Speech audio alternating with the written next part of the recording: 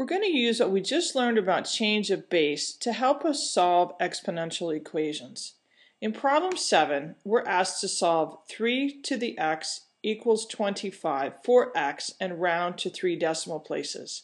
There are a series of steps that you're going to need to follow for these problems, and I've listed them in the table here. I'm going to go through each one as it pertains to this problem. So the first step is to isolate the exponential part of the equation, meaning in this case that the 3 to the x should be by itself.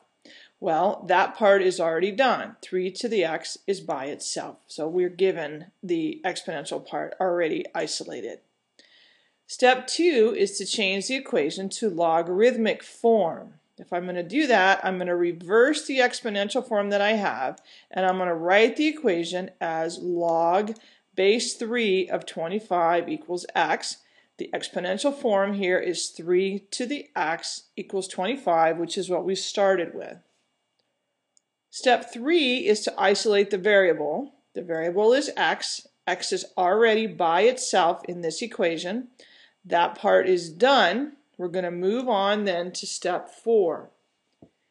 Step 4 is to identify the final result in exact form. So let's do that first because we've actually already figured out that part, even though it might not look like it. The exact form is log base 3 of 25. If I want to find the rounded form, I'm going to need to use change of base. So if I round this, I need to compute with change of base log 25 divided by log 3 is approximately 2.930 rounded to 3 decimal places.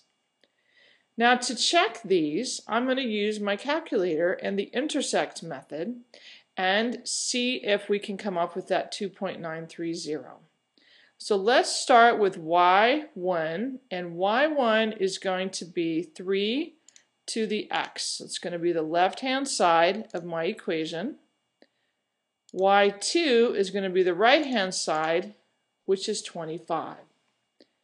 Now for the window on this one, I'd like to use -5 for x min and 5 for x max.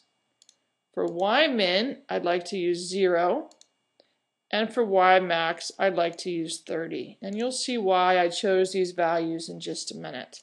If you need to see what those are, you can see them here on the right-hand side in the box.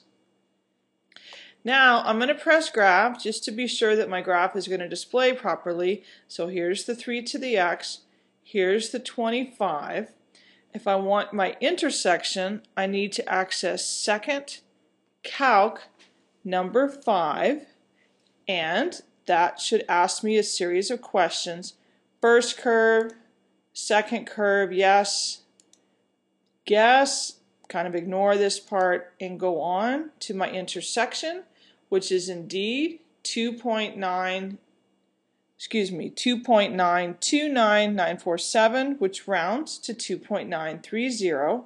So if you're showing this on your work, you need to sketch this graph and plot and label the intersection in the space that you have here. So we have solved the equation 3 to the x equals 25.